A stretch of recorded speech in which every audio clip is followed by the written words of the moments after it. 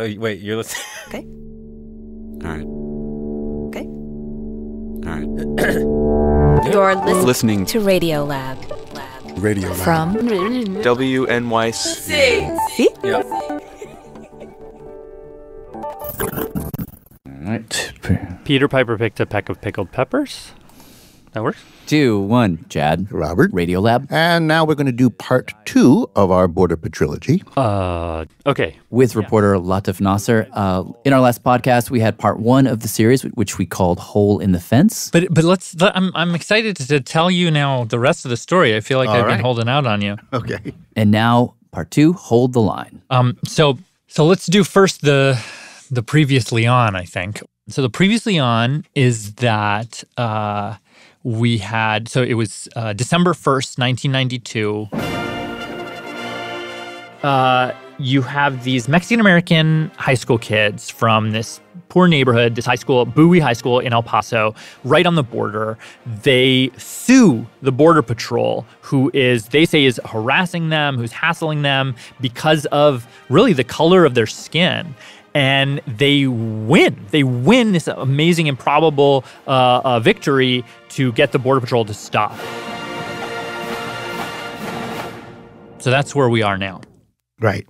And things are about to take some unexpected turns. Okay, we're looking at the early 1990s. The lawsuit was filed in 1992. And right after that lawsuit, according to Tim Dunn, the sociologist who actually turned us on to this whole Bowie story, right after the Bowie victory, the Border Patrol chief in El Paso, Dale Musegades, obviously, Kind of old school throwback. we're not accomplishing 100% of our mission. he's out.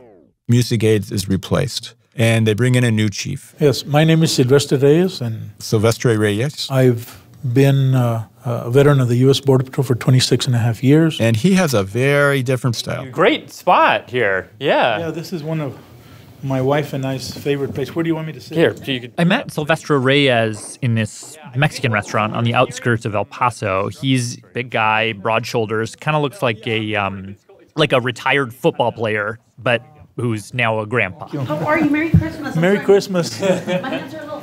I'll have some coffee with cream.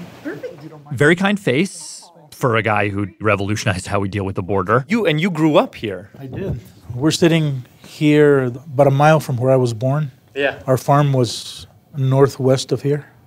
We grew cotton, Okay. alfalfa. Some watermelon, some onions. I'm the oldest of 10, 6 brothers and 4 sisters. Yeah. He says that his brothers and sisters, they'd all work on the farm along with a bunch of undocumented workers who came in from Juarez. Back then, we had party line phones. So somebody would say, hey, the Border Patrol's coming today, but they didn't know what time or where. So whenever that happened, I was tasked to sit in a 2.5-ton truck. And he would watch the road. And I would blow the horn at the first sign of what we would refer to as La Migra. To alert the workers. Yeah. He actually calls it the greatest irony of his life because fast forward to college. I got drafted into the Army. He gets drafted to go to Vietnam. Spent 13 months in Vietnam. I was a helicopter crew chief. When I came back from Vietnam, I was scheduled to go back. But what happened in 1968 was my dad, my second brother, was on his way to Vietnam. And so my dad was on his way to the airport, and he had an automobile accident and got killed. Oh, no. So I was the oldest in the family, so they let me out to take care of the family.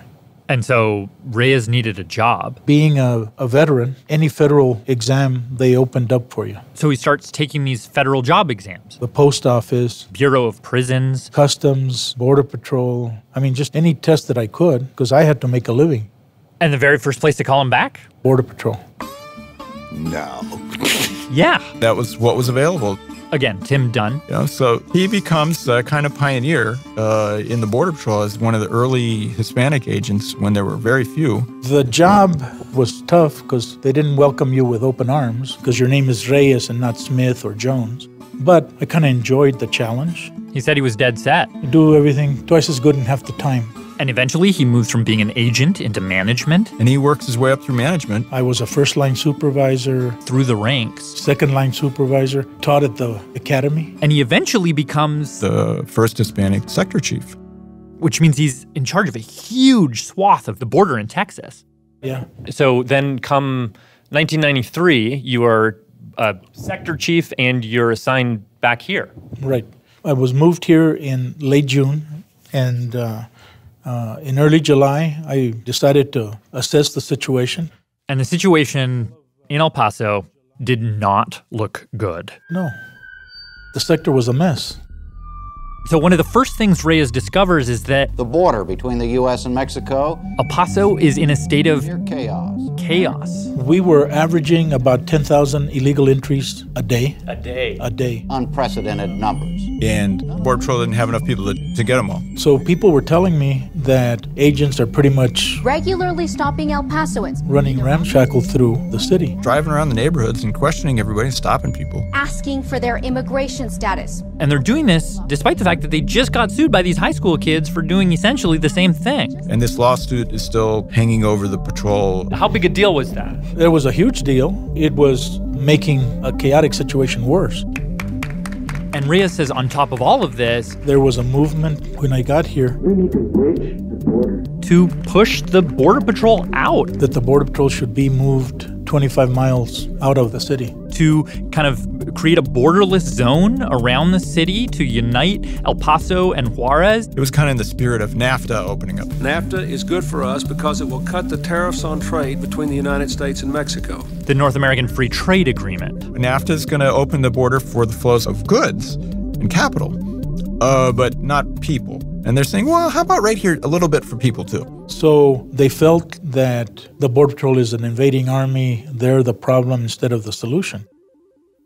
Yeah, so what he finds is that they're really unpopular, and that's just half the reason they're unpopular. There's a whole bunch of other people that hate him for a whole different reason. Really? Yeah, he when he got there, he went on this listening walking tour of the neighborhoods along the border. There's whole neighborhoods there. Like Chihuahuita and El Segundo Barrio. I walked those neighborhoods and I talked to them, and they thought the Border Patrol was a disaster. But instead of saying that the Border Patrol was overreaching, that they were doing too much, they felt that the Border Patrol had failed them. They were upset that Border Patrol was not doing enough. Had let them down.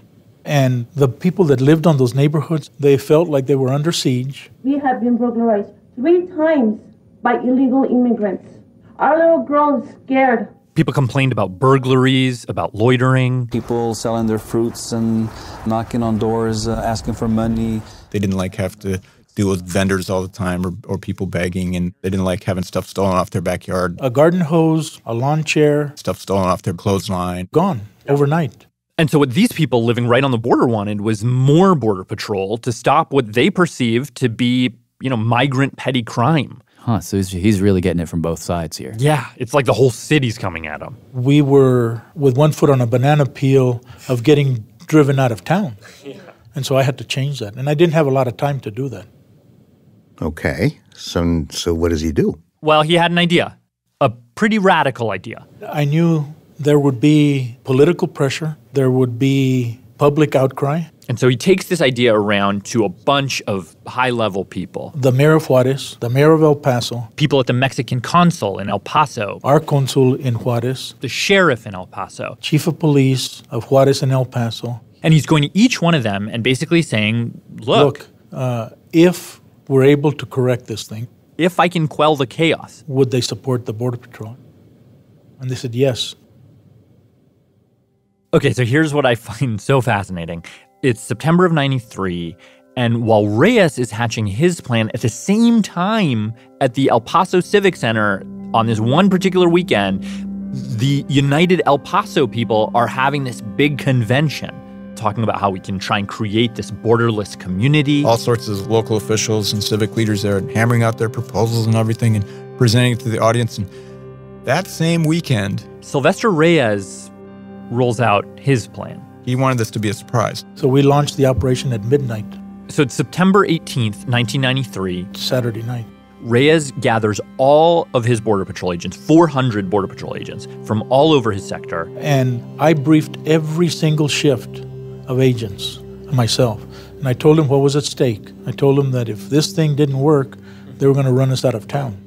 My initial reaction was, wow, this is going to be interesting.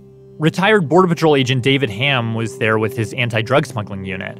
And he says after the briefing, we drove up the border highway on the Mexican side, and we got to downtown Juarez and the levee area about sunrise. And so he and his agents are waiting right at the Rio Grande. The sun came up. And he said there, at the border, he just saw wall-to-wall border patrolmen.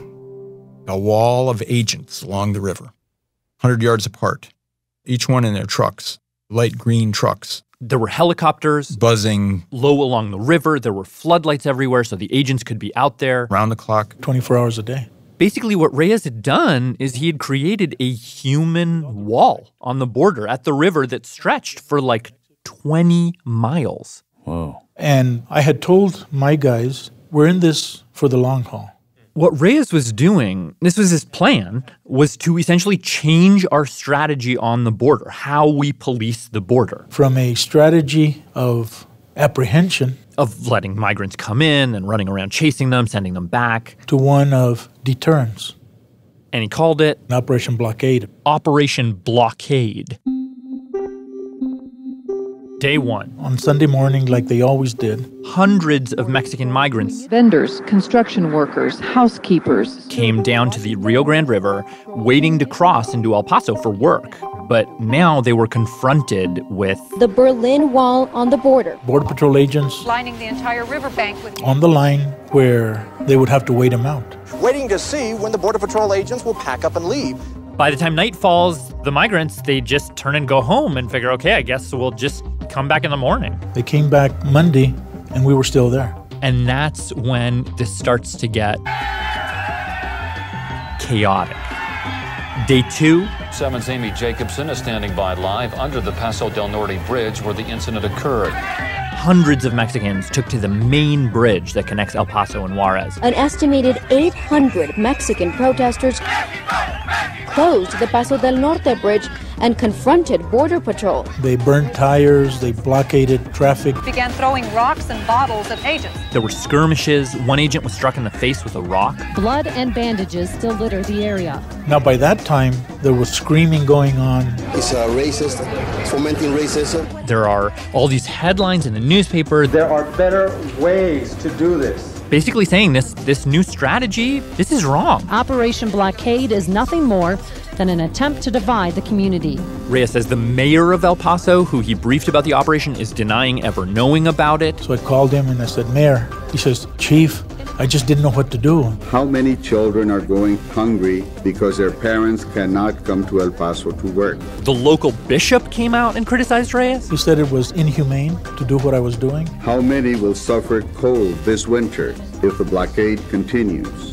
And this is only day two of the blockade. By day three, a throng of around 200 occupied the Paso del Norte. Things continue to get worse. Day four, more protests. Day 5, 6, 7. At the end of the week, people were starting to get really desperate. But a remarkable thing happened that I didn't plan for.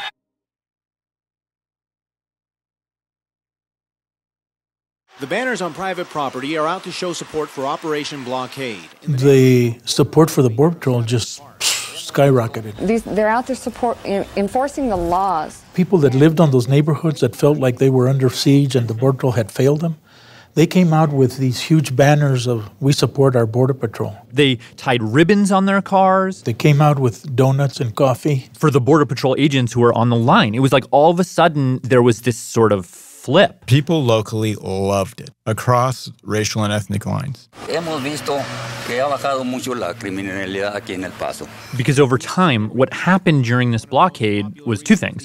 One, we've seen it reduce crime is one of the most popular reasons these El Pasoans are in favor of Operation Blockade. Crime goes down. Now, it's hard to tell whether this is actually because of the blockade, but there's a reduction in petty crime, something like 15%. For the local residents, that's the bottom line. And the second thing, and this is way more surprising, was that for Mexican Americans who'd been harassed by the Border Patrol presence in their neighborhoods, they start to notice that you just don't see the agents anymore.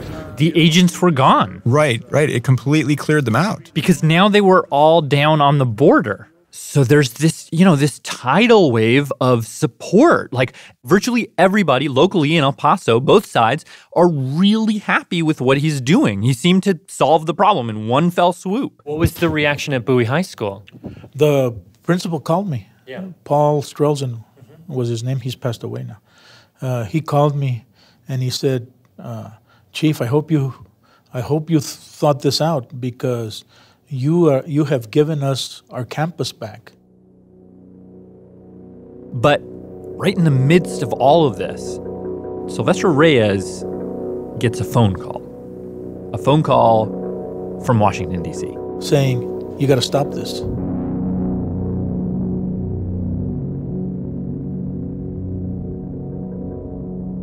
We'll tell you all about that phone call and what falls out of that call after the break.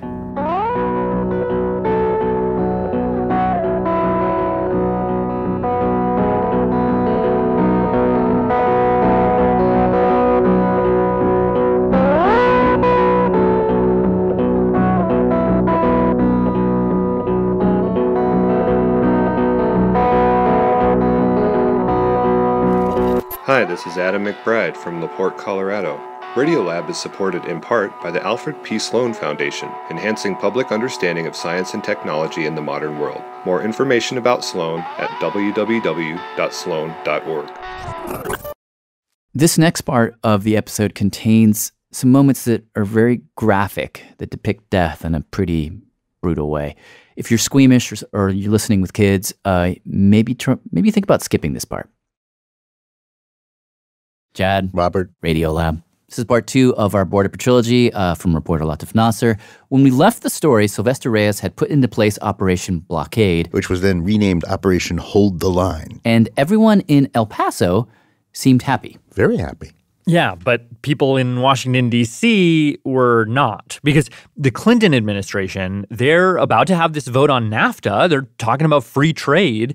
And then this little guy in El Paso, he's created a blockade. And it's looking like it's going to be a little closer than they thought. And the last thing the Clinton administration needs is any controversy over this. And so right in the middle of Operation Blockade, Reyes gets a phone call from his boss's boss's boss. Have you ever met Janet Reno? No. Janet Reno, who's the Attorney General. She's a big lady, very imposing. I like her. I mean, even back then when she was hammering away at me, I liked her.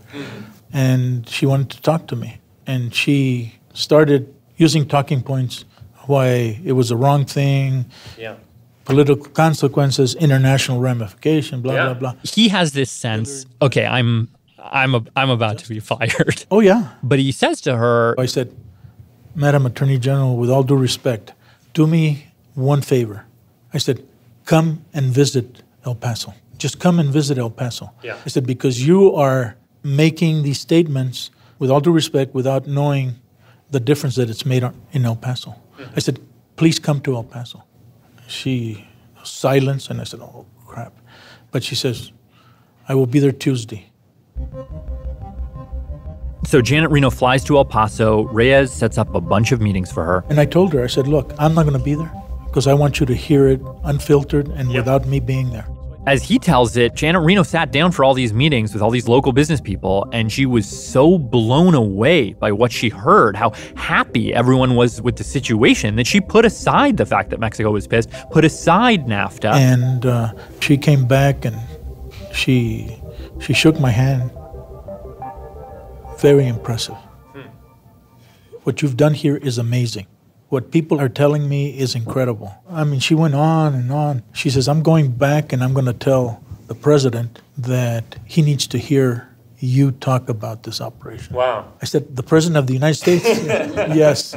Wait, she just changed her entire view after one visit? That's what he says. And apparently she was barely there for a day. What? I wish we could get Janet Reno's take on this, but unfortunately she died in 2016. But her change of heart actually makes a certain kind of sense. I mean, there was a very important political element to all of this. That's Doris Meissner. She was, at the time, the head of the Immigration and Naturalization Service, basically Janet Reno's number 2 when it came to the border.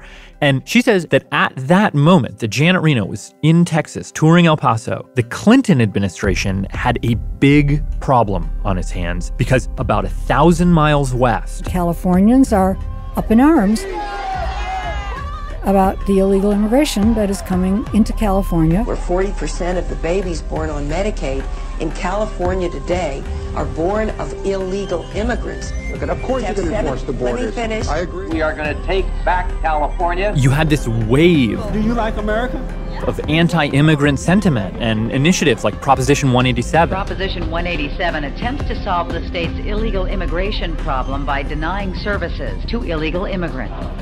Super hardline measure Passed by 59% of the state's voters. passed by a wide margin, and the Clinton administration was definitely paying attention. Because California is California. The largest electoral college prize in November's presidential election. And keep in mind, California had been a red state from 1968 all the way to 1992. Clinton was the guy who broke the cycle, and if he was going to get reelected, California had to continue to vote for the Clinton administration. So one of the things that might have changed Janet Reno's mind, or more importantly, her boss Bill Clinton's mind, was that they saw in El Paso a potential solution to the California problem. If they could make illegal immigration way less visible, as Reyes had done in El Paso, maybe they could hold the state. I'm pleased to be here today with the INS Commissioner Doris Meissner. February 7th, 1995. And special hero of mine, Chief Silvestre Reyes of the El Paso Border Patrol.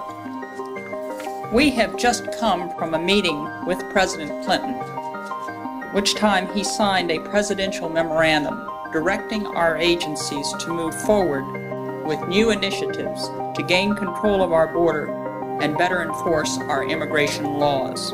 This was the first national border patrol strategy. That's right. I spent a great deal of time on it. Things had not been done that way before. And it was a fundamental change in strategy. According to Doris Meissner, and she really was the architect of this strategy, the idea was to take what Reyes was doing, which was very clarifying, and scale it up. There were basically 4 major crossing corridors along the southwest border. In each of those 4 spots, they were going to amass Border Patrol agents on the border, not behind the border, not in the city where they piss off the locals, but directly on the border. Concentrate resources. Starting, of course, in California.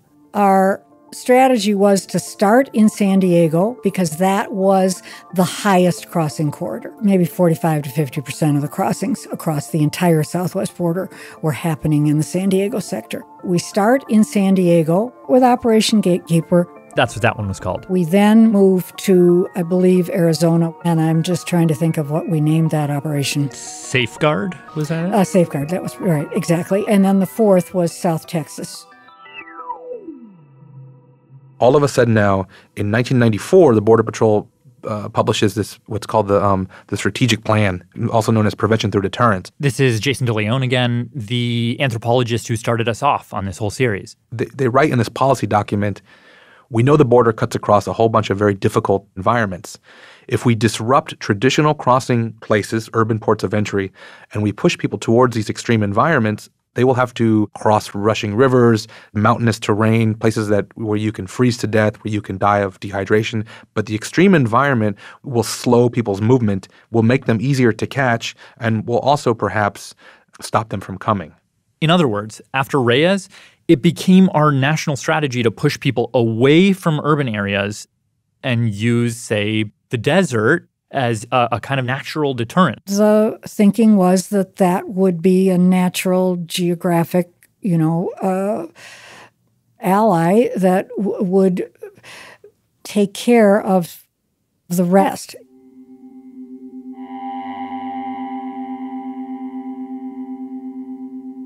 Now, one of the things, of course, that we learned is that that didn't hold. Because in the 90s, the Mexican economy was struggling, so people still needed jobs. And then on the American side, farms and businesses were still happy to hire them, so people still crossed. Except now they weren't crossing through the cities. They were crossing through the desert, where no one was watching. 5 men stumbled out of the mountain pass so sunstruck they didn't know their own names. Just like in Urrea's book, The Devil's Highway. Couldn't remember where they'd come from. Had forgotten how long they'd been lost. And so that's why, in the late 90s, you see the number of people dying in the Sonoran Desert overnight start to skyrocket. You go from 5 to 10 bodies to hundreds. By 2002 or so, the numbers in Arizona are up around 150 deaths per year. A couple years after that, it goes over 200. Those are the official Border Patrol numbers that they report based on the number of bodies found. But after Jason had that experience, finding an arm in the desert and not being able to locate the rest of the body, he started to wonder whether those numbers were accurate or not. How many more people might be dying out there who are never found, never counted? Yeah. Which, for Jason at least, became a scientific question. About what happens to bodies in the desert. How fast do they decompose? And what ends up happening is I just kind of hit the library, scoured the literature. You know, there's body farms where we do this, Tennessee, Texas. Jason found this one paper that suggested that when bodies are decomposing in the desert, the heat and the dryness can drastically slow that process down. This idea that the desert's going to conserve a body, that's going to mummify, and that people will be out there forever. According to that paper, it could take up to 6 months for a body to decompose to the point where you'd be able to see the bones. Wow. But the remains in that study were collected in a bunch of different areas under different conditions, sometimes even indoors. No one had done it kind of in situ in the desert. We had literally no scientific data on that at all. And so I started getting really interested in, is there a way to do some science around this? He eventually roped in an assistant named Kate Hall. Kate Hall, and I'm a physical anthropologist. What's a physical anthropologist? A physical anthropologist is someone who studies... They study human bones, and they try and infer what someone's life and death was like from skeletal remains. And Jason pretty much came up to me and told me that he'd been thinking about getting some pigs. Pigs. Pigs have long been the common proxy for human bodies, you know, for crime scene stuff. Like they shoot them, they bury them, and they use them for these different sort of decomposition experiments. So Jason and Kate and the research team head down to Arizona. University of Arizona has a meat laboratory that deals with live animals. So we called up Jerome, the pig euthanizer, and he came out. In this big truck.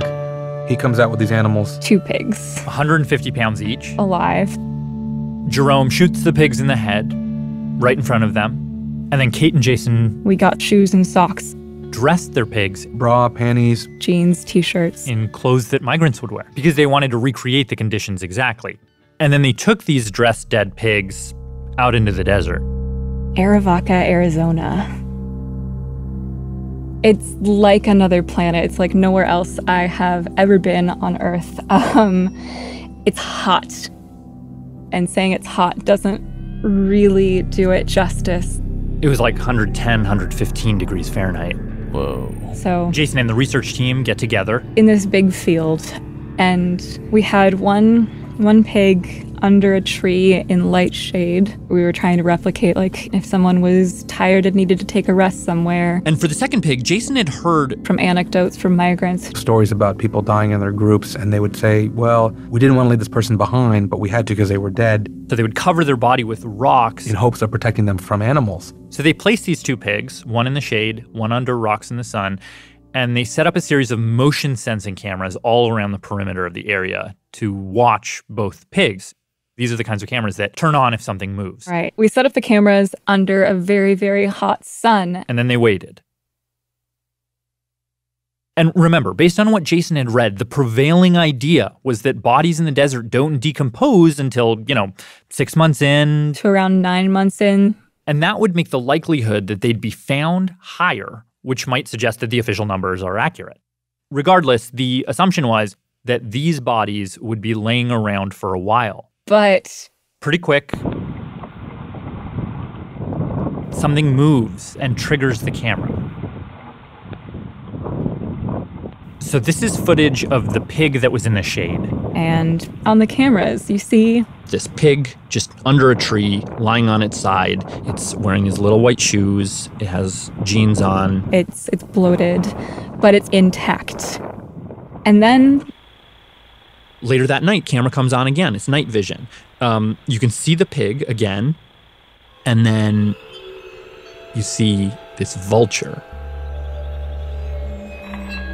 a few feet away from the pig, kind of looking at it, kind of checking it out, just standing there. And then after a couple of hours, camera comes back on, and now there are 8 vultures on top of this pig, pecking and tearing. A few hours later, they go in, they make a hole in the back of the neck, kind of right behind the ear, and they're trying to get at the brain. And then they pull off the shirt. They eventually rip the jeans off. By noon of the 5th day, there are hordes of vultures. You see them attack the abdomen, rip open the stomach, and then you see intestines being pulled out, and then you have 2 vultures come in front of the camera, and they're playing tug of war with these intestines, and they start to take apart the limbs. They'll actually carry them away. They'll carry limbs as convenient packages of meat that they can eat later. On day 7, they dragged what was left of the body about 20 meters up a hill. And within 9 days, they had picked it clean. Everything's been pulled apart and just scattered all over the place. After 9 days, there was hardly anything left. 9 days? Yeah. So they thought it might take 9 months, and now it's down to 9 days? Mm-hmm. And that was the pig in the shade. The pig in the little rock hut, that pig went way faster. Yeah. That was within 24 hours, vultures had started feeding and just got in underneath the rocks and ripped it out, because we had really forgotten that rocks conduct heat. So it literally cooks the body and speeds up this process. It completely defied expectations. This wasn't what we were expecting at all. And were vultures the only scavengers that you were noticing? Not the only scavengers. So we saw some ravens. Domestic dogs. So this town of Arivaca where we work in, a lot of people die nearby, and they have these, kind of ranch dogs that are pretty wide-ranging. And people I'd heard stories of people saying, my dog came home with a piece of human bone.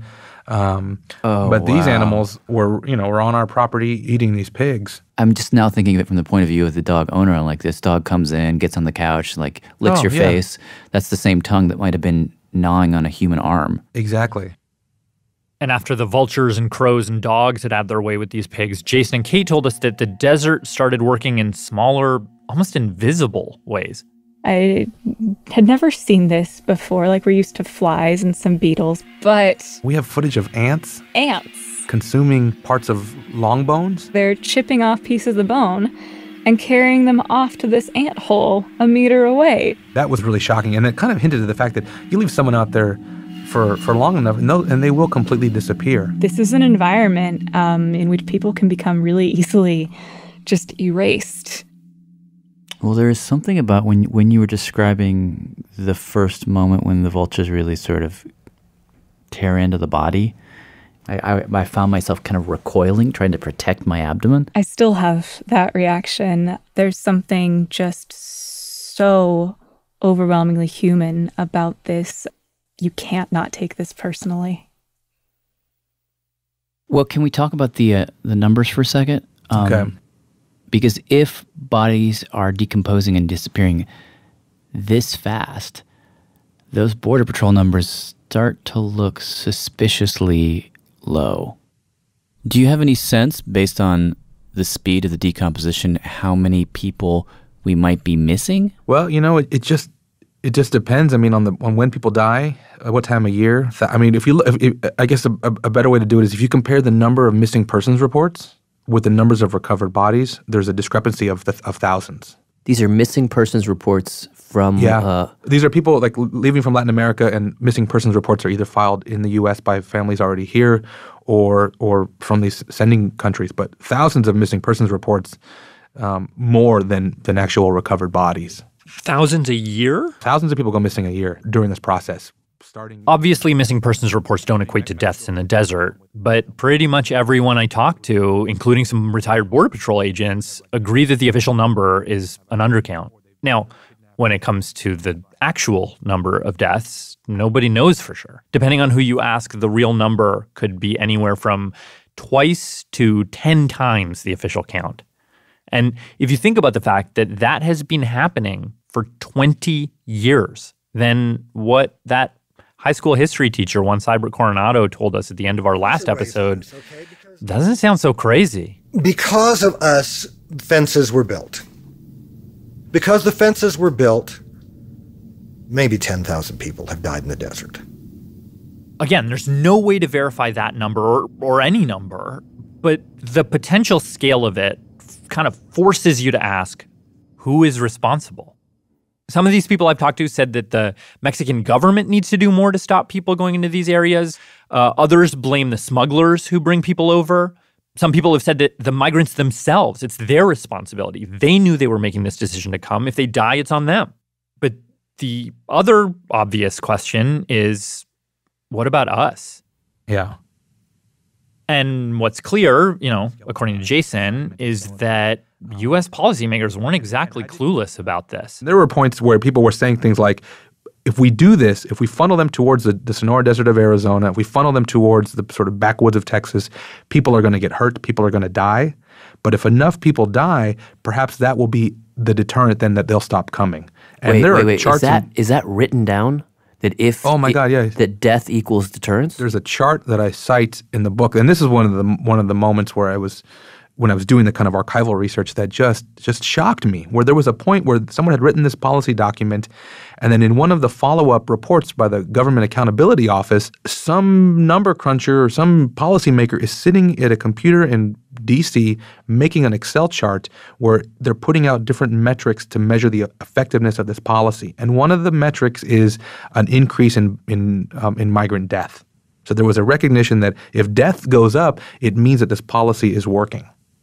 I ended up finding the document Jason was referring to. It's a report from the Government Accountability Office from 1997, and it also mentions that in other areas, deaths might also go down. But I wanted to talk to Doris Meissner about it. She's, remember, the former INS commissioner that helped take Silvestre Reyes' Hold the Line strategy national. And I actually read part of the report to her. Yes. And there was this kind of one appendix in it. So it's called Appendix 5, and it's indicators for measuring the effectiveness of the strategy to deter illegal entry along the southwest borders. And one of the indicators was deaths of aliens attempting entry. And basically what it says is that, I'm sort of quoting it, that if the Attorney General's strategy is successful, deaths may increase as enforcement in urban areas forces aliens to attempt mountain or desert crossings. In effect saying that if the strategy, if deaths increase in these treacherous areas, that's a sign that the strategy is working. I think I recall reading that because it's so, it makes you gasp when you have to really think about what all of the implications of all these things are. I mean, this is one of the paradoxes of how is it that you go about doing work like this. It's absolutely clear for so many reasons that there needs to be border security. But I think it is fair to say that the idea that we had at the time and the thinking that we put into place at the time was too simple. What was much more difficult to take into account has been the tenacity of people coming to the United States, wanting to come to the United States, and the lengths to which people will go in order to do that. Well, but there's another way to read this. I mean, the Appendix 5, this sort of the thing that as you, in your words, you said, could make you gasp. What that sort of says, mean, one way to read that is that we took a problem that was very visible and we pushed it to places where we can't see it anymore. And we did that with full knowledge that people dying means we're doing the right thing. To me, Appendix 5 begs the question, I mean, what responsibility do we have for this? It doesn't quite feel like this is something that we can just shrug and say we didn't know this was going to happen. It feels like we knew damn well this was going to happen. When you ask the question, what is our responsibility? And when you say our, I think, and I take that to mean what is our responsibility as a nation? The answer at the time, and the answer still is that the enforcement will do everything that it can to prevent people from crossing in dangerous areas, but that cannot include no longer doing enforcement across the border. Now, Doris says that, once they started to realize these numbers had spiked and that people were going through these areas, they started doing a lot of public awareness campaigns, information campaigns, warning people about the dangers of the desert, efforts devoted to safety on the Mexican side. And they created a whole new search and rescue unit. So there were all kinds of efforts to address it. But I will be absolutely frank with you. The idea of abandoning any kind of strengthened border enforcement because of that consequence was not a point of serious discussion.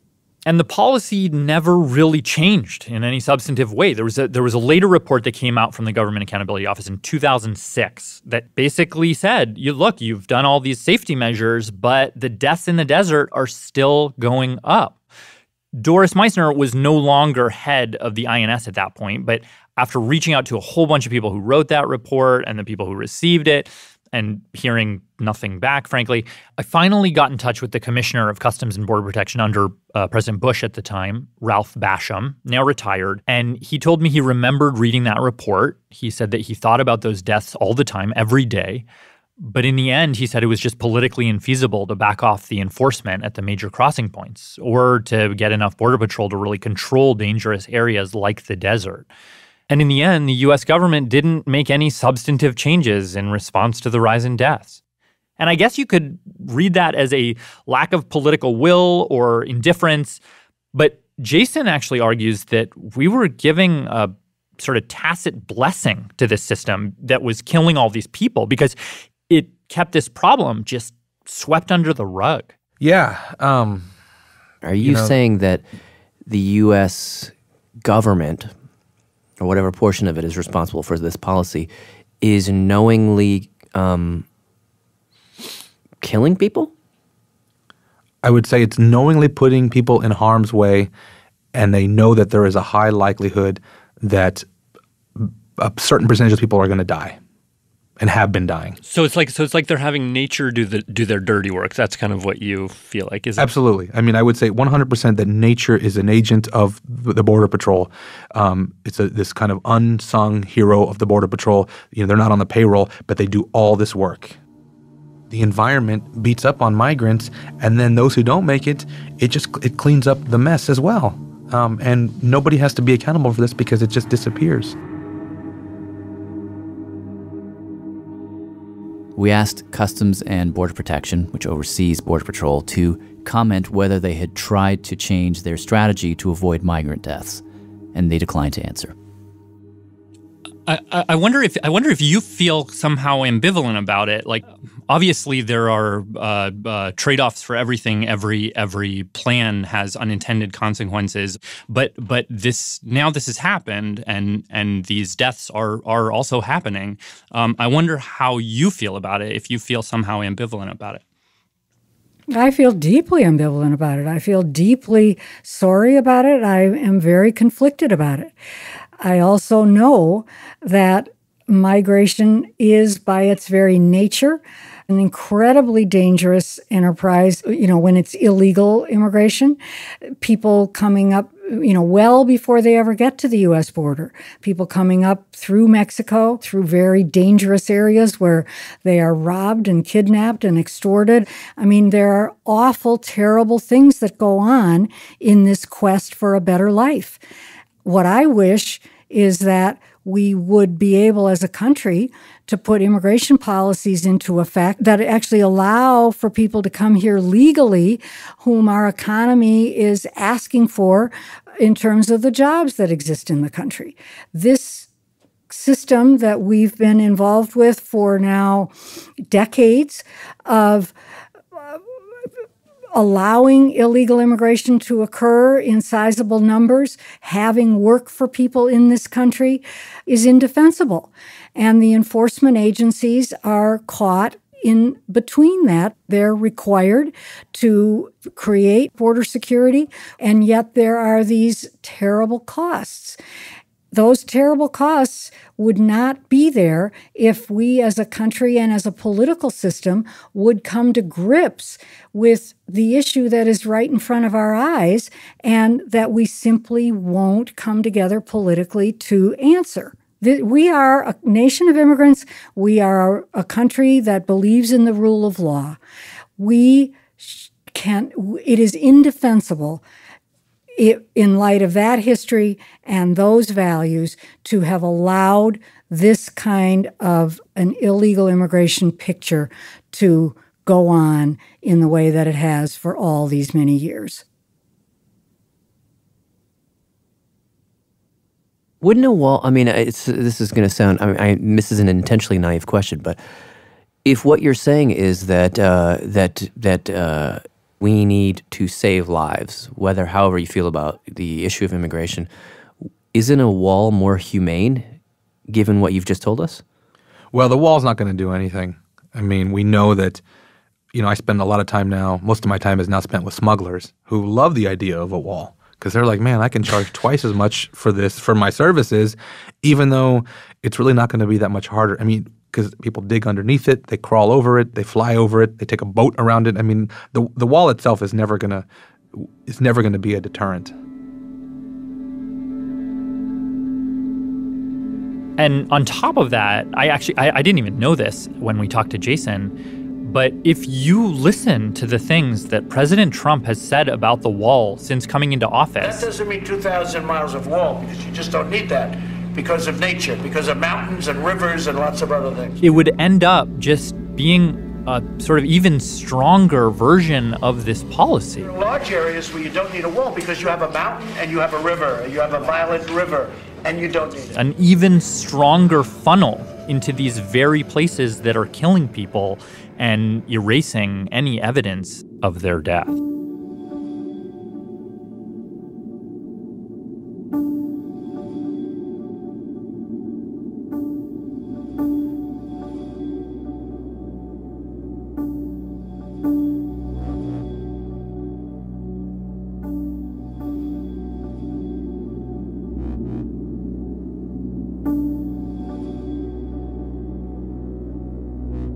This episode of our Border Trilogy was reported by Latif Nasser with Tracy Hunt. And it was produced by Matt Kielty with Bethel Hopte and Latif Nasser. The third installment of our trilogy, where things get a lot more personal, is coming up in our next podcast, so stay tuned for that. Big thanks to Jason DeLeon, whose book is called The Land of Open Graves. And to Timothy Dunn, who's written a lot about this, including the book Blockading the Border and Human Rights. Special thanks to Oscar Cervantes, Jose Romero, Erica King, Joe Reyes, and the rest of the agents that we met from U.S. Border Patrol in El Paso. And to David Ham and Liz and the rest of the staff at the Border Patrol History Museum. And to Veronica Reyes Cintrón. And to former El Paso Mayor Larry Francis. Retired Border Patrol Sector Chief Ron Sanders. And Robin Reinecke at Colibri Center for Human Rights. I'm Jad Abumrad. I'm Robert Krulwich. Thanks for listening.